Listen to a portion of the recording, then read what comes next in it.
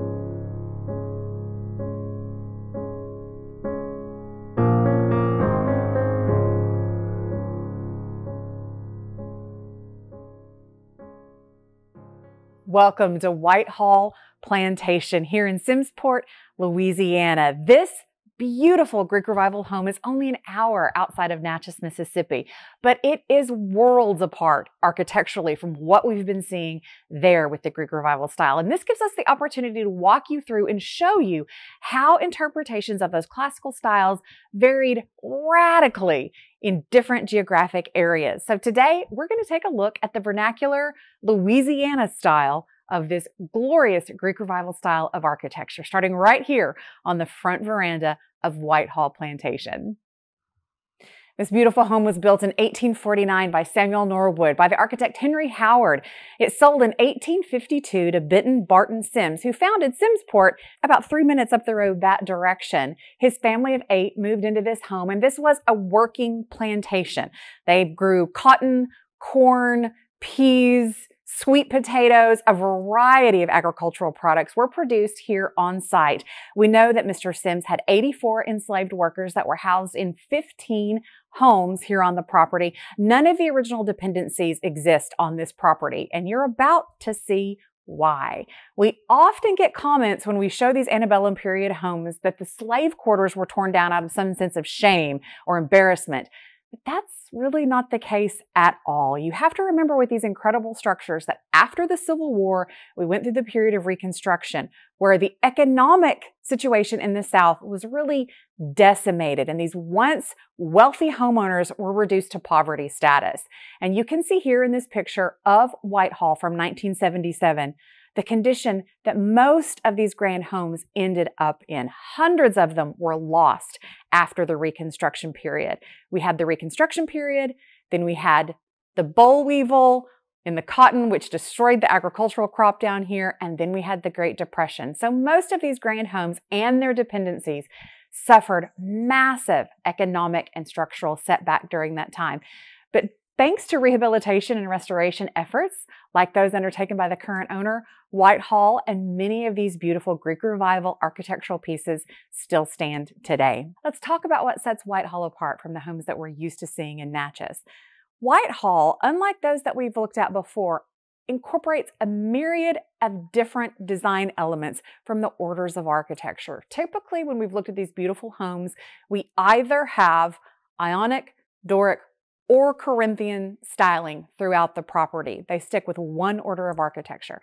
But this one is a real mix match of many of those different orders. On the front, we have what are octagonal, Doric-like columns. The closest thing we can associate this with is the Doric order, though not purely Doric. We have a 4-light bay across the front that has these incredible 6/9 box head windows with their original wavy glass. The scale of these homes to me is just unbelievable. We do not build at this monumental proportion anymore. And you can see how massive and grand it is with me standing next to the entryway here at Whitehall. And you can see the entablature and architrave around the front show us classic Greek key style detailing. The glass on our two side lights is a true frosted glass. We'll get a closer look at that when we look out the bay window in the front parlor. Let's go inside.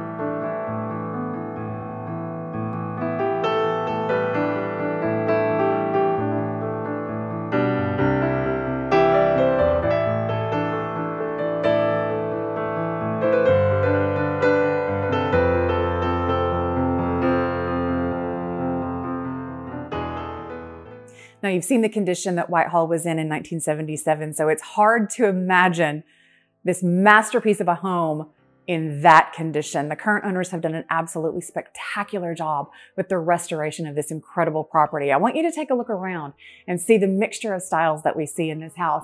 The entablatures and architraves are separated by a dentil mold. You see it throughout the home. You see so much beautiful detail work in the cornicing. And typically in these homes, when we see cornicing like that, it's done from plaster, but this is all carved from cypress, with the exception, of course, of the beautiful plaster medallion from which the light fixture in the entryway hangs.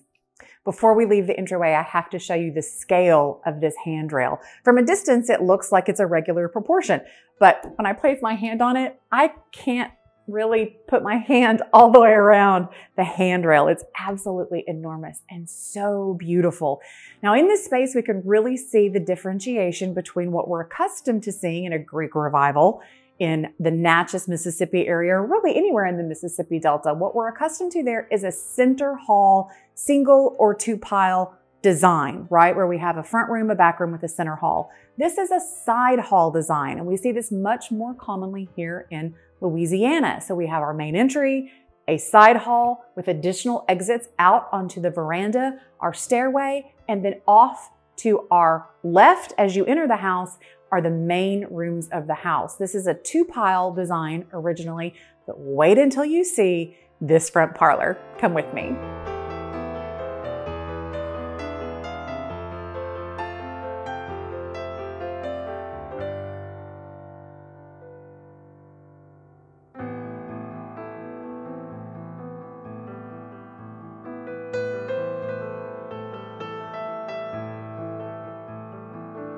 Well, here we are in an absolutely grand, glorious front parlor. This parlor extends the entire length of that front gallery. Those 4 walkout box head windows that we saw from the front are all in this singular space. And again, we have glorious symmetry, referencing back to those orders of architecture. We're going to have a whole lesson on the orders someday so that you know what I'm talking about when I mention that. But this is where we see kind of the hodgepodge of design come in, like I talked about on the front porch. On the front porch, we have the Doric columns. So you would expect to see Doric columns represented throughout the house. But no, here on our fireplaces, we have Ionic columns. All right, well, that's one change.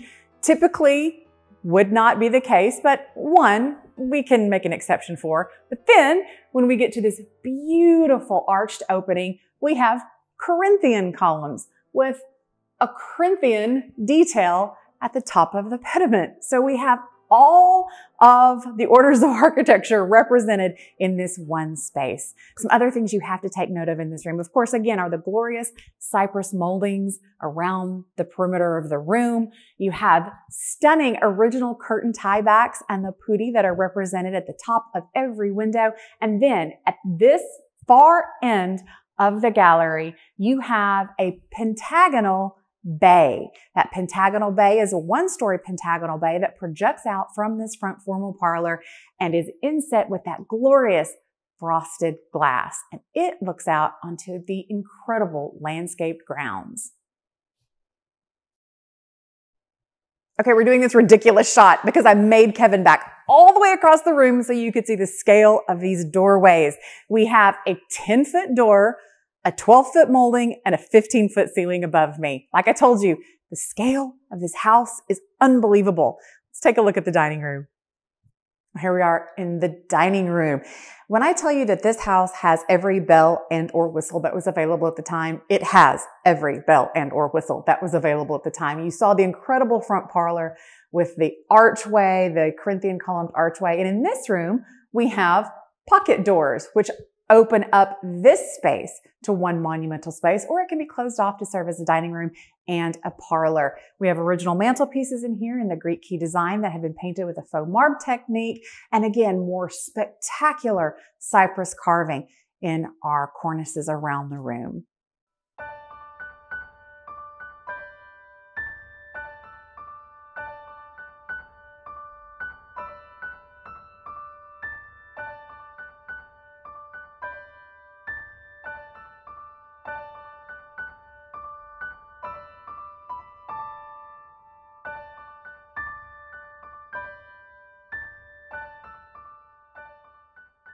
And here we are in the parlor that's off of the dining room. Now, the reason that pocket doors were so in vogue and were so useful were because they could create two separate spaces and change into a single space. So if the Sims were hosting a large function, a lot of the neighbors were coming to a large dinner, all of these spaces could be opened up for dining, for dancing, and then of course we have airflow. Since this is not a central hall design, you need all of these spaces to be able to open to pull that draft from that side hall into this space and out through those windows that are on the side of the house. So again, everything is working together to keep circulation and comfort in mind for these homes that are in Louisiana. It was hot, it was humid, it was uncomfortable in the summer. So everything has been done to keep the interior of the home as comfortable as possible. And now it serves to make a beautiful, grand space.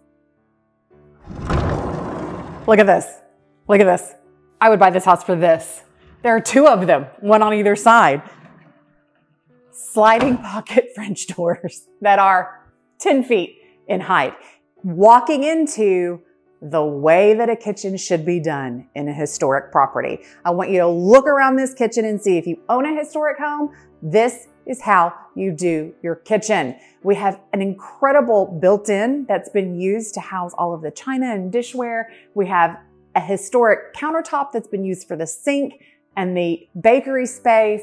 Everything in this space is freestanding. This is not a fitted kitchen. It feels like it fits with the house. Of course, it's not original to the house, but it feels like it goes. It doesn't feel out of time. It doesn't feel out of place. It is a beautiful use of the space in a modern functioning way that doesn't break the mold. It doesn't disrupt the flow and format of this house.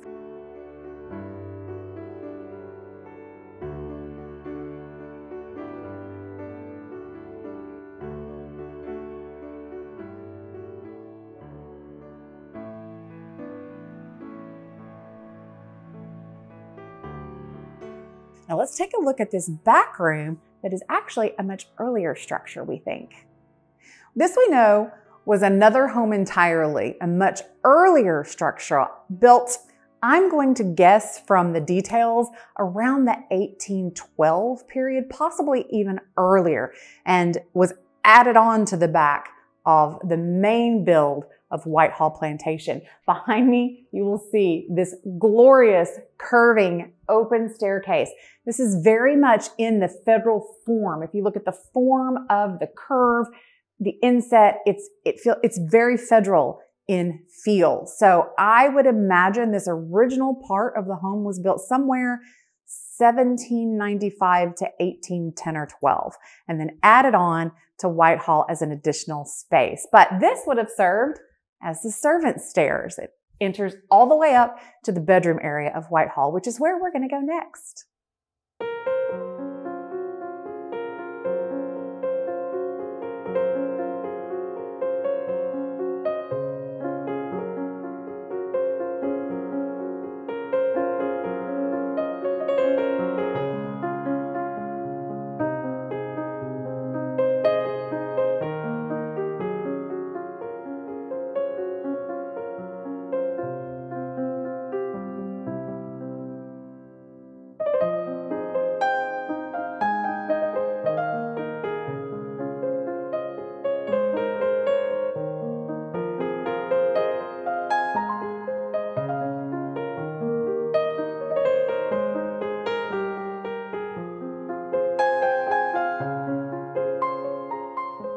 Here we are in the upstairs hallway. Now I want to show you on the walls of this second floor. And at one point, we understand that all of the interior walls were like this. This is all long leaf yellow pine sheathing. All of the walls are flush mounted long leaf yellow pine. Of course, they've been painted, which is fine. It's pine. All of the woodwork in this house would have been painted originally. At no point would any of this woodwork been left bare. So nobody panic. But up here, all of the walls are this glorious longleaf yellow pine. And then again, we have the beautiful cypress carved medallions and details in the cornice work and another beautiful plaster medallion. The finishes up here are very fine for private space. We've talked before, private spaces were usually much less formal, but the finishes up here are a little more elegant than we see in some of the secondary spaces in these historic homes. On the second floor, of course, we have a gallery, a second floor gallery, and up here we have 5 box head walkout windows that we can open up and enjoy the evening breezes or walk out onto the veranda and see the beautiful landscaped grounds. It's fun to note this incredible home has been moved 3 times. The path of the river has changed over the lifetime of this home so often that it has been lifted and backed up 3 times. Now, luckily, thanks to the Army Corps of Engineers and modern engineering, we have a safe, secure levee out front, so it shouldn't have to be moved again. This beautiful home is being sold furnished. He doesn't even want to take the canned goods out of the pantry. So everything that you see in the video is going to come along with the purchase of this beautiful home and 14 acres. So as we take a look at these bedrooms, take a look around and see if there's anything here that catches your eye.